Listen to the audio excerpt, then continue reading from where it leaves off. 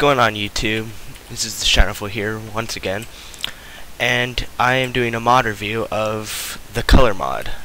It's a 1.7.10 Minecraft mod that requires Forge, and it's created by Vandy2224. So let's get right into this. So for the blue, there's a bunch of different blocks. There's the blue, green, purple, red, orange, yellow. Blue, green, and purple all mix together to create this one. And I actually put them on the wrong side, but whatever. When you mix them together, you get this block. And when you mix these together, you get that block. So you make these blocks such as this. Same with this, same with that. And then those mix together to create those. If you mix the two warm and the cool, you get a rainbow block, such as this. To create the cool block, you do the same thing as you did the other one, but with the cool colors. The purple block is created the same way as all the others, same with green, and same with blue. So basically, to create the blue tools, for the blue axe, you do it like you would a normal axe, but instead of sticks, you just put 2 more ingots. For the sword, you put 3 ingots diagonal. For the blue pickaxe, you do it like a normal pickaxe, but replace the sticks with the blue ingots. For the spade, you replace the sticks with more blue ingots, and you get a shovel. For the green tools, Vandy decided to put tool fragments in here. So to upgrade your tool of any kind, you use the tool fragment above it. So basically blue, and then you use the green fragment to get the green sword, and so on with all these. With the purple tools, you do the exact same thing, but you put the green tools here, or anywhere really, and then put the tool fragment above it, and you get the next tier. With the red tools, you do just like you did with the blue, but with red. The orange, you do the exact same thing, except for you put the red and then the orange tool fragment. Same with yellow, you put the orange tool and then the yellow fragment. If you mix all these together, you get the warm tools. So if you put them in the crafting bench like this, it has to be that exact order. I'm assuming that they're gonna upgrade it, well, like update it later on to where it's shapeless, but right now you had to put it in that exact order, and you'll get these swords and tools and all that. Same with the cool, you have to put it in this exact order: blue, green, purple, and then you get the cool tools. If you mix the cool tools and the warm tools together, you get the rainbow tools.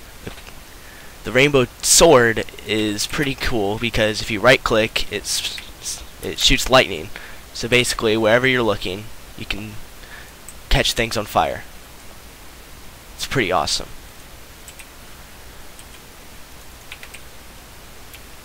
With the rainbow pickaxe, if you right click, you place a torch, and I think that's pretty cool. And it's also, you don't have to have torches to right click, and it'll automatically spawn a torch.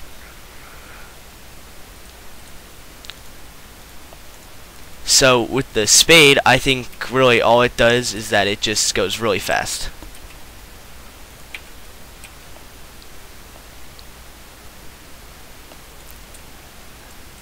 I think that's really the only one without any special abilities. The rainbow axe, that cuts down trees like the lumber mod, only you don't need the lumber mod to do it. Well, I guess it's not really work. Maybe it doesn't work on those kinds of trees. Let me test this about that. It took me a little while to find it. So if you place the sapling and then the bone meal, if you bone meal it, let me get some more bone meal. if you bone meal it, and then when you break it with the axe, it cuts down all the wood. Unfortunately, it doesn't cut down all the leaves, but at least it cuts down all the wood. And that's the rainbow tools and all the other tools. It's pretty difficult to get to the rainbow, but it's worth it once you get there. Now on to the armor. Well, actually, you smelt the ore, each ore, just like you normally would. So, just like normal iron and all that. So it's just the same. So for the first tier of boots, which are the red and the blue. So the red are exactly like iron. Same with the leggings. Same with the chest plate. Same with the helmet. As well as the blue are the exact same form. Now for the second tier, which is orange and green. Orange,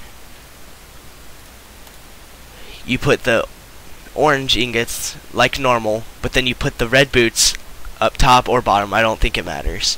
So then that will get you the orange boots. With the orange leggings, you do like normal, and then you put the red leggings in the middle. With the chest plate, you fill the last spot with the red chest plate. For the orange helmet, you do like a normal helmet, but then you put the red helmet in the middle. With the green, you do exactly as you did with the red, the orange stuff. The green ingots like this, and then the blue boots in the middle. Same with the leggings, surrounding like normal, and then blue in the middle. Fill the last spot with the blue chest plate for the green, and then for the green helmet, the exact same thing. You put the green helmet, the blue helmet in the middle. For the yellow boots, exact same thing as before. Just just make sure you do the right colors, orange to yellow. And then for purple, green to purple. Same recipes. Now for the cool armor, you put the 3 items together, so blue, green, purple. If you put them in this, right next to each other in the crafting bench, you will get the cool chest plate. So just like this for all these, you just put the blue, green, purple right in order, and they have to be the same type, and then you'll get that armor. Make a day. And then same with the warm armor. You do the red, orange, yellow in order with the same pieces, and you will get the helmets and all that. So when you put the warm and cool helmet, well, the entire armor sets on, you get water breathing. For the cool, you get water breathing. For the warm, you get fire resistance. And then to get rainbow armor, you mix the warm and cool. Just like this, just like normal, but you just put them right next to each other, and you will get the next armor set. This gives you a bunch of bonus. You get speed 2, haste 2, strength 2, regeneration 2, fire resistance 2, and water breathing 2. It used to be able to make you fly, but the mod creator told me that he felt like that was a little bit overpowered, so he created an item that allows you to fly, and I'll show you that later on.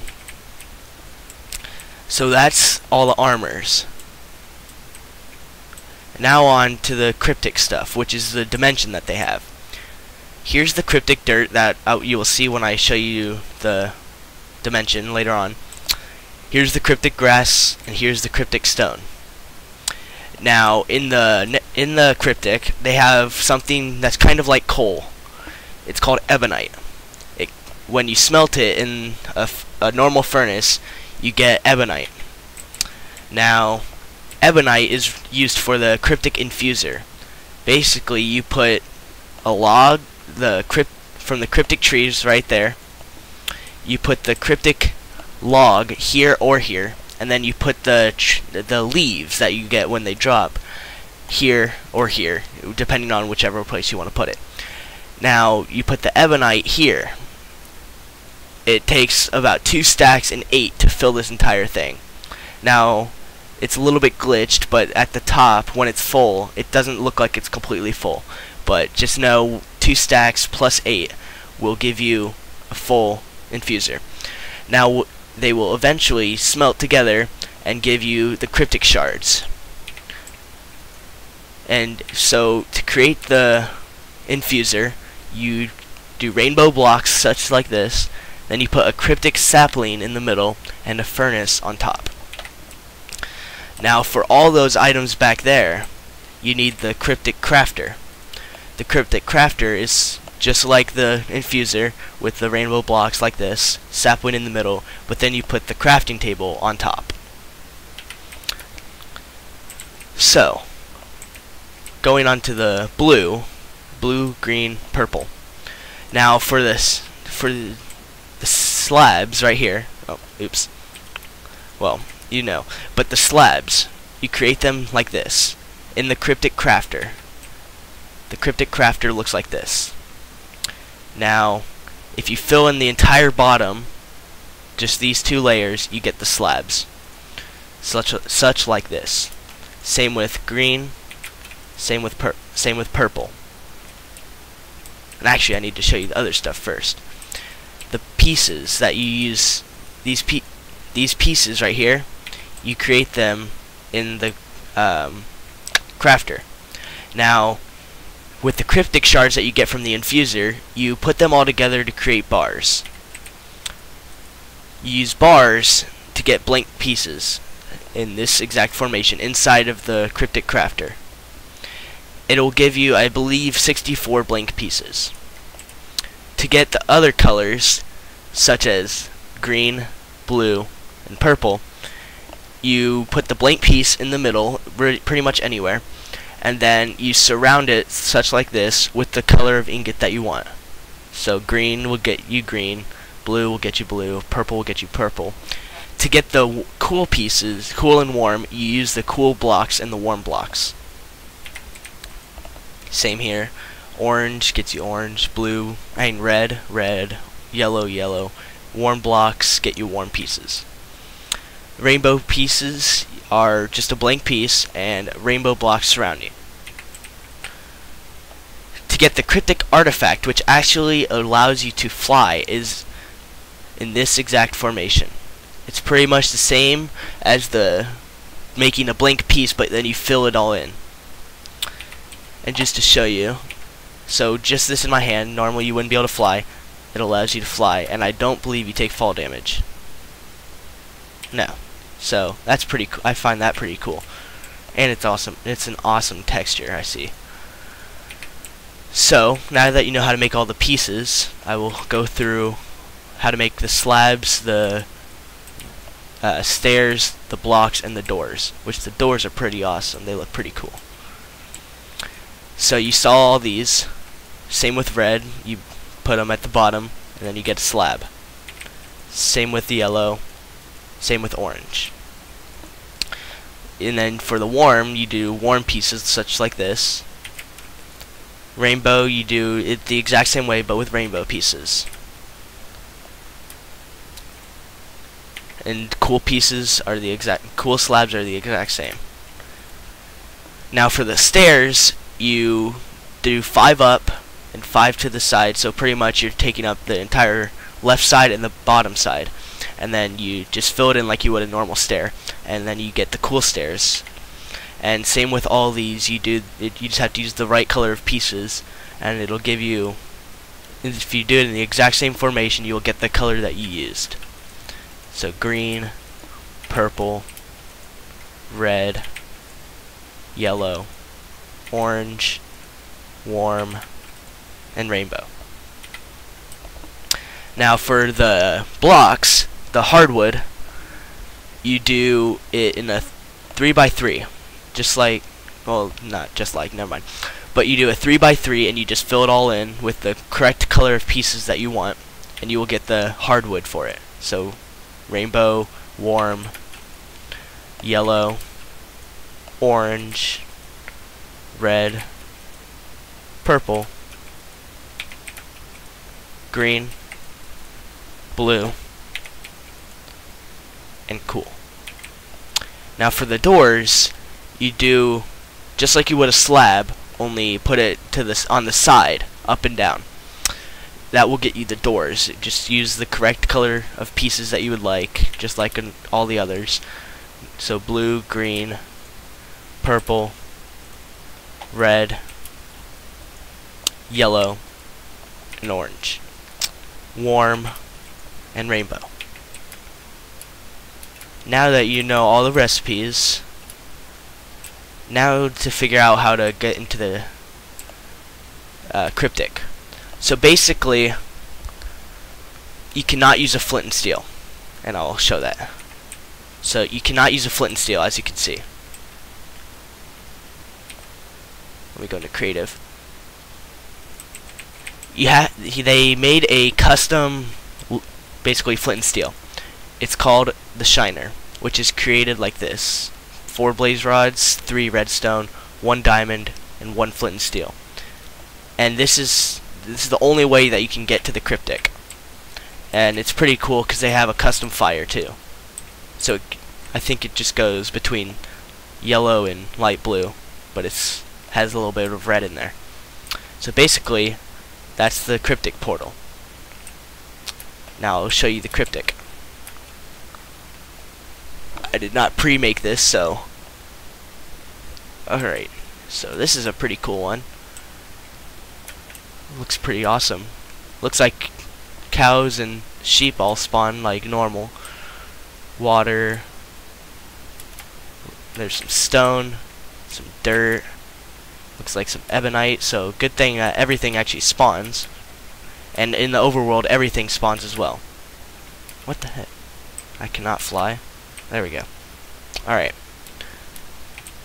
So basically, the cryptic trees are spawned like normal, and then you use them in the infuser to get the pieces. Now let me go back here. Let me see what all this is. Alright. I think that's pretty much it. I hope you guys enjoyed this mod review, and please like, subscribe, favorite this video, and I will see you next time.